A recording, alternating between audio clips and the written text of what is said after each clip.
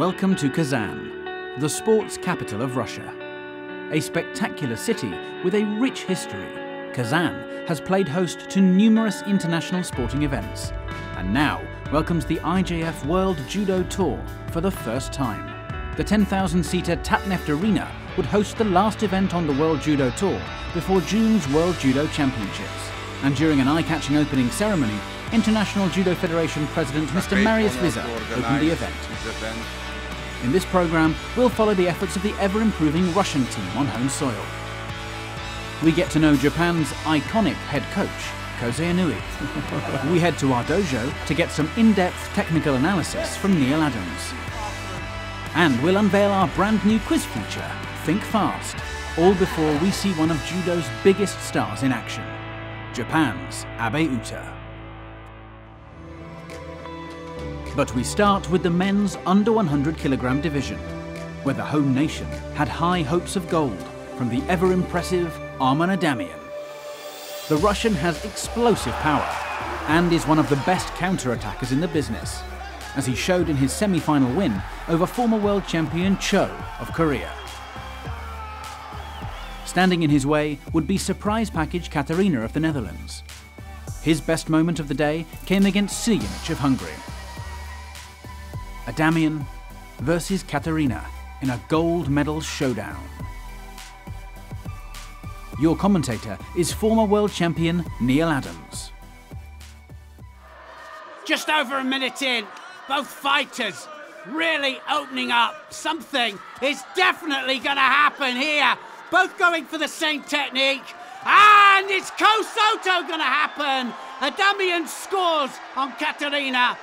And there were 2 points of contact there. One shoulder, then the other, so only a Wazari. But that was great stuff. Change of direction from Adamian. And now, Katarina has it all to do. The Russian crowd absolutely loving this. Adamian on home soil. Can he win gold? Oh, no he can't. And Katarina has scored an ippon. With the same technique, he went one way first of all, went for the right Kosoto, then he changed it to the left, and Adamian really took the bait. Have a look how he goes for the right, then he changes it to the left, and Adamian goes absolutely flat onto his back there. Same technique, only this time it was Katarina that scores the ippon. His first ever Grand Slam medal of any kind, and it's gold. Brilliant stuff from Katarina. The under 90 kilogram division saw Japan's only male entry in Kazan, Murao Sanshiro, who travelled with Japanese head coach Inui Kosei. And not wanting to waste his chance, he put on a show, dispatching everyone in his path, including home favourite Igolnikov, on his way to the gold medal match. Waiting for him there was Germany's Edouard Trippel, who overcame veteran Clerget of France and former world champion Maidov of Serbia to set up a mouth-watering encounter. A moment before stepping out for the final, the two wished each other luck in a show of respect so typical in judo. And then it was down to business. Both fighters been on great form all day. Ippons all the way. Trippel, so unorthodox though, he really is. Now then, Soto Makikomi! Oh, wow, from this angle, it looked like it could be a score. And the referee wants to see it again, and it'll go to the video referee. And his back goes nowhere near the floor. He does a full somersault. So absolutely no score there. And Trippel, well, should I say Moreau, lives to fight again. Full somersault out of that. Now, oh, look at that! Oh, brilliant stuff there from Moreau. Uchimata Sakeshi, Trippel didn't commit. He kind of went half-hearted in for the Uchimata, and you can see there that Moreau beats him to the punch. The metaphorical punch, of course, but his and Kosei Inui's trip has been well worth it. We spoke with Morao after his victory. Not only did my coach, Kosei Inui, travel here only for me, but he is a teacher at my university, and he is an athlete I really look up to. I've been aspiring to be like him since my childhood, so it is a great honour to be here with him and fight together. We caught up with Inui Sensei to find out a bit more about him in our latest Meet Your Coach.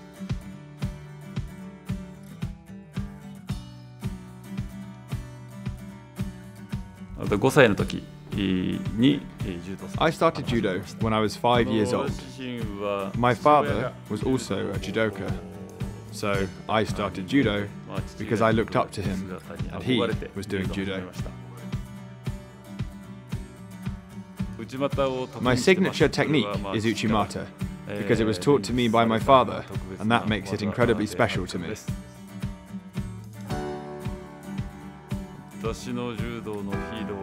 My hero is Yasuhiro Yamashita Sensei. When I was a kid, I saw his judo all the time, and I wanted to be a judoka just like him.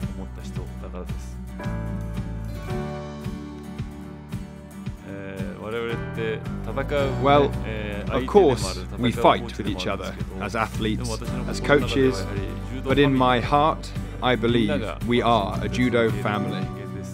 I respect all athletes and coaches. I admire every judoka like they are my friends and family.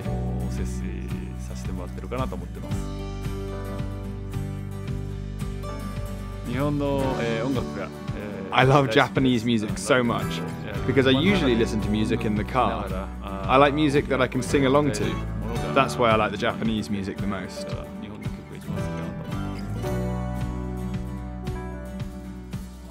First of all, I was influenced by my father, and next, by my high school teacher.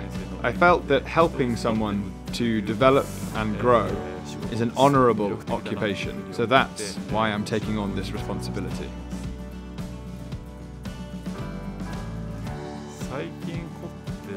Lately, I've enjoyed cooking. I have 4 kids, so I cook for them, but I only started cooking recently. Firstly, I want everyone to know the beauty of the sport of judo. As a judoka, I have learned the power of living through judo. Therefore, I want them to aim for the top when it comes to the world of competitive judo. Also, it is important to utilize what they learn from judo and bring that into their daily lives. They need to be conscious of this whilst continuing to practice judo and practice fighting.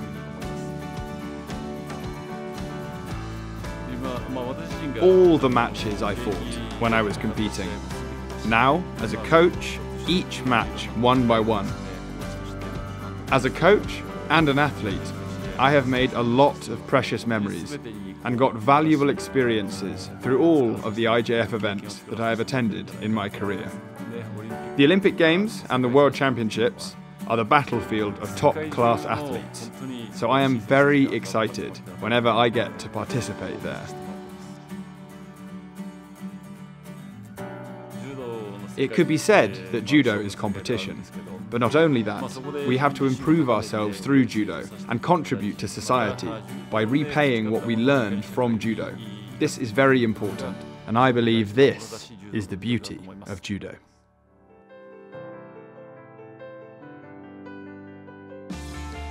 Russia had another big chance for gold at under 70 kilograms, as rising star Madina Taimazova took on dangerous German Skochimaru. Could Taimazova give the home crowd something to celebrate? Well into golden score here, and they're both exhausted, you can see it. Taimazova going for gold, of course, for Russia. Skochimaru tries the sumigation. Oh, now then! Was that a score on the rebound? We can't see it from this angle, but we'll have a look from a different angle here. Skochimaru goes in for the sumigeshi, and as she comes up here, Taimazova attacks, and you can see the landing there is on the side. So she gets the wazari, and it's enough to get the gold. And that was real opportune judo. The Russians celebrate. And I've got to say how good it is to have the spectators up in the stands again.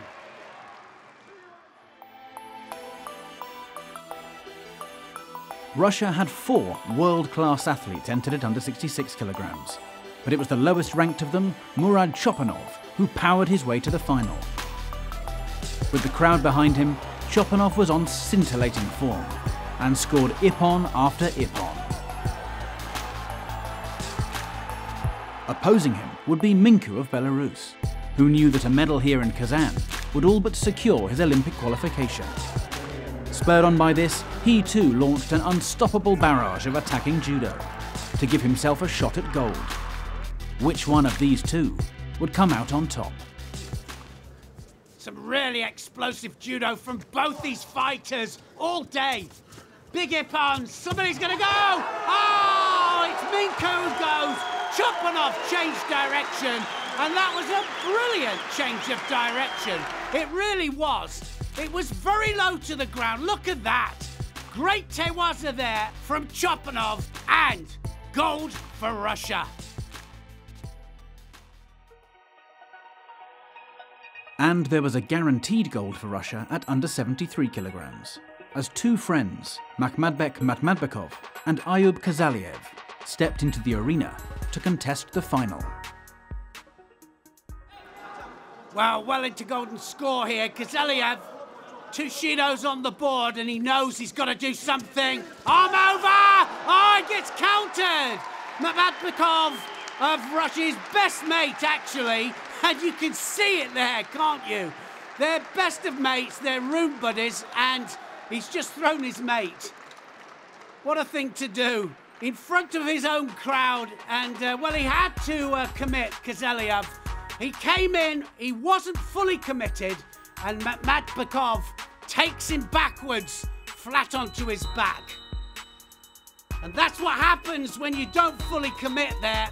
Matmadbekov, well, he had great tewaza there, great control, and took him flat onto his back. Still mates, still best buddies, and nice to see that. And even on the way out there, look at that. This is what makes our sport so special. Mr. Rustam Minikhanov, President of the Republic of Tatarstan, to present both the medals, and that was a great result for Russia.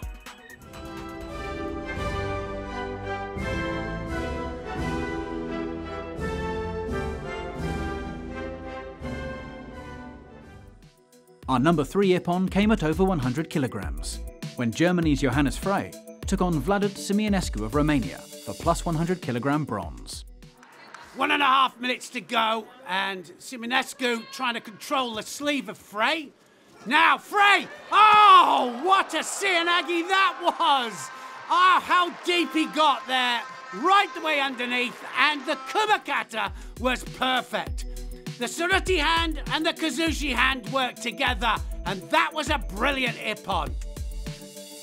In at number 2 was eventual under 57 kilogram silver medalist Daria Mezhitskaya of Russia, with this simply sensational spinning Uchimata.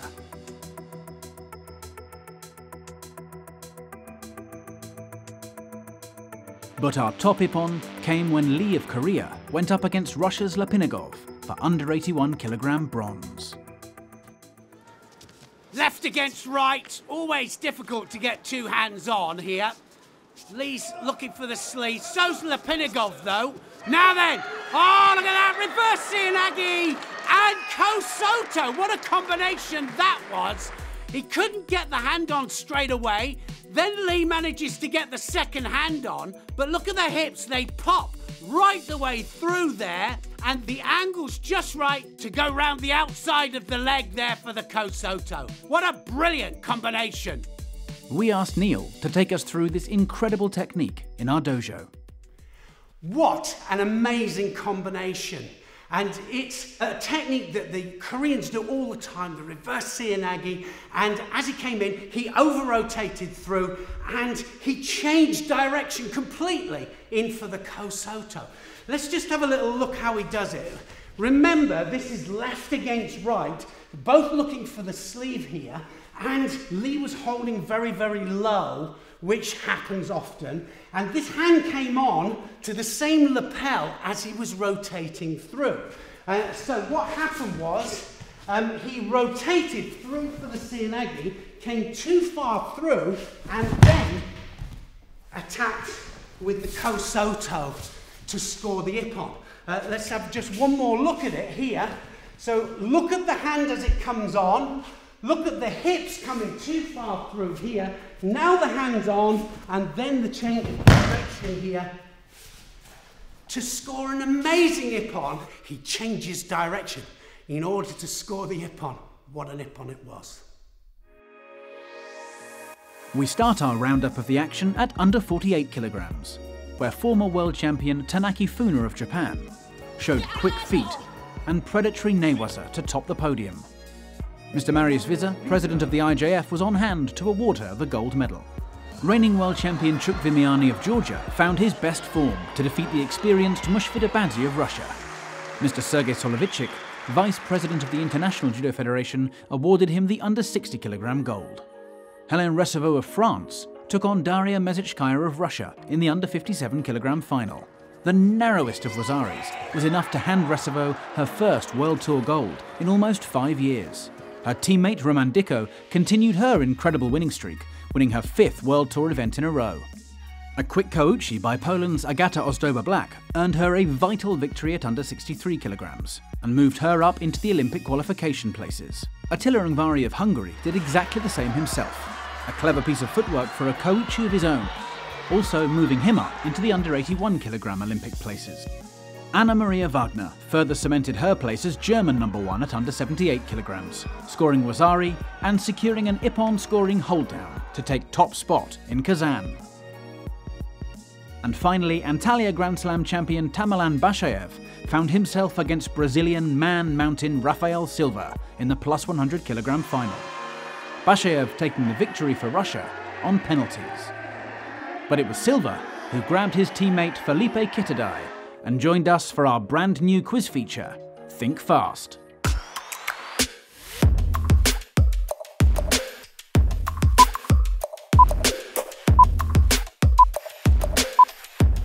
We'll start with easy.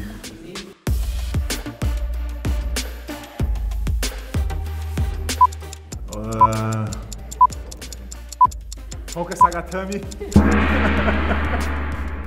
Juji Gatami, and it's 5 seconds. Next up, easy, medium, or hard? Easy. Okay.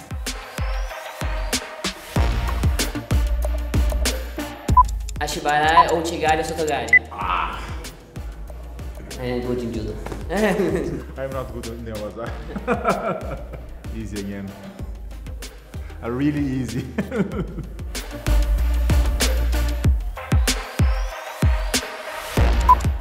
Teddy Hiner, Machashvili. It's hard for him to accept another guys from his category. Okay, medium. Medium. Let's try. Okay.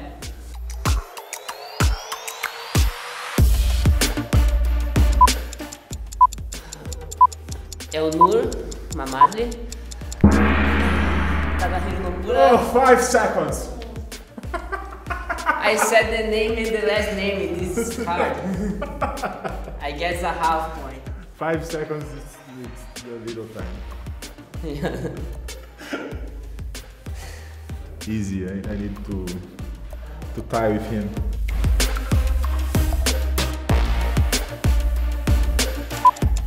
Osaikomi, Osotogari, and newaza. It's good. I guess you say sushi. And food, go ahead.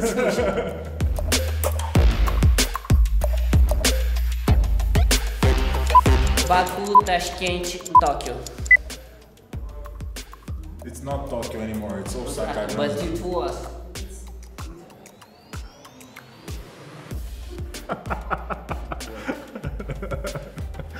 Okay, medium for me.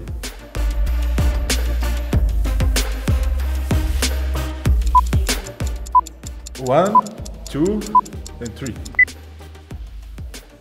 He took a lot. It was very easy then. No. You know hard? Hard? Ready? It's worth 4 points, so you can really take it here.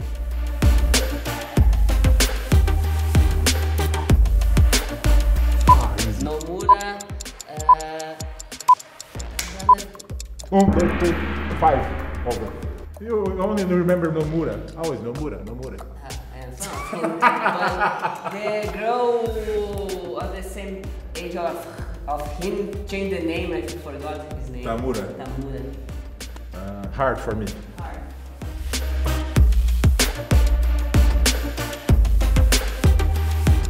Tokai, Kukushkan, and Tenri. Yes! He's so far in the lead. There's an option for do or die question. Which means if you win it, if you get this question, it's the hardest question. If you get it, you win. If you don't get it, you lose all your points. Okay. Yes, definitely.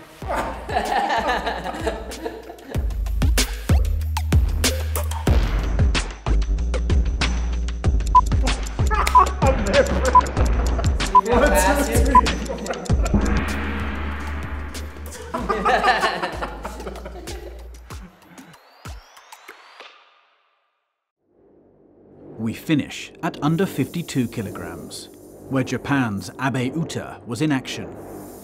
The double world champion has a date with destiny at the coming Olympic Games and is considered by many to be the outright favourite for the title. Here in Kazan, she underlined her position as one of the stars of the World Judo Tour with a blistering display throughout the preliminaries. Former world medalist Andreea Kitsu of Romania could do nothing to stop the relentless attacking threat that is Abe. The same went for Anna Perez-Box in the semi-final. Abe was into yet another final. Waiting for her there was French judoka Astrid Neto, who knew that she would need to produce her best to live with Abe's incredible technical ability. Neto will be reluctant to let Abe get two hands on. She's got the sleeve now. Abe now pushes the hand down. Look at that. Oh, brilliant. Soni Tsurukomigoshi. And the action-reaction on that sleeve then was fantastic. Wasari scored. Hips came right the way across there, but it's the way in which she managed the Kumakata that was brilliant. Neto needs a score. Wasari down. Can't stay there. And straight in for the Newaza there, Abe. And she's going to change the direction to the other side. And she ties the arm up here, looking for the Sumigeshi. And she changes the direction there. Neto thought she'll defend to the Sumigeshi. And Abe just rolls her backwards onto her back. Just needs to hold for the 10 seconds. Wasari and Wazetti Ippon. And that was absolute brilliance from Abe. Never looked in trouble. It was a great change of direction here that just took Neto onto her back. She thought the Sumigeshi was coming there. She's seen her do it before. Her reaction took her onto her back there. And Abe just showed that she's absolutely dominant in this weight category. And she'll be looking to the Olympic Games and only the Olympic title. This woman here is absolutely fantastic. So that's it from Kazan. Next, it's Budapest. 4 years after it last hosted Judo's showpiece event, the world's best will be back there once again for the World Judo Championships. Join us for all the drama as judo history will be made.